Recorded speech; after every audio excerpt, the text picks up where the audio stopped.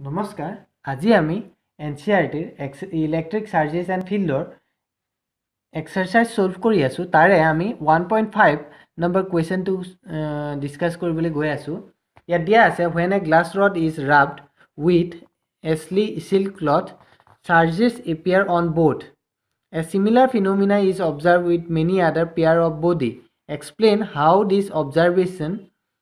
is consistent with the law of conservation of charge তোমালোকে law of conservation of charge ৰ বিষয়ে জানানে according to this charge can neither be created nor destroyed আৰু তাৰ মতে কি হ'ব এতিয়া যদি আমি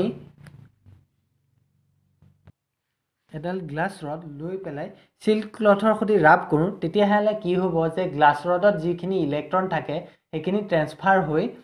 সিল্ক ক্লথলৈ ট্ৰান্সফাৰ হৈ যাব সিল্ক ক্লথলৈ গুচি যোৱাৰ লগে লগে গ্লাস ৰডত কি হ'ব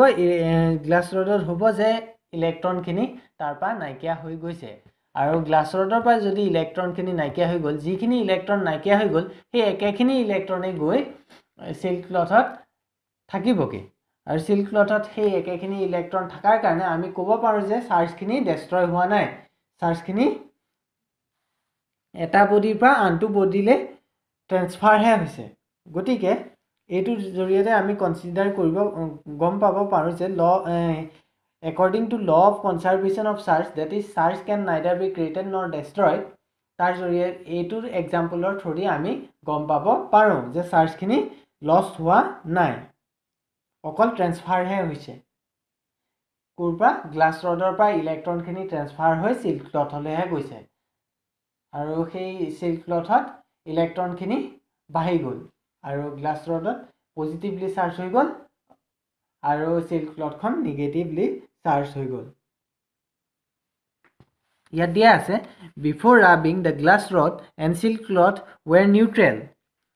তাৰ কোনো চাৰ্জ নাছিলে নিউট্ৰেল আছিল in other words the net charge on the glass rod and the silk cloth is zero neutral মানে চাৰ্জটো net charge zero হয় তাৰপিছত when the glass rod is rubbed with the silk cloth the few electron from the glass rod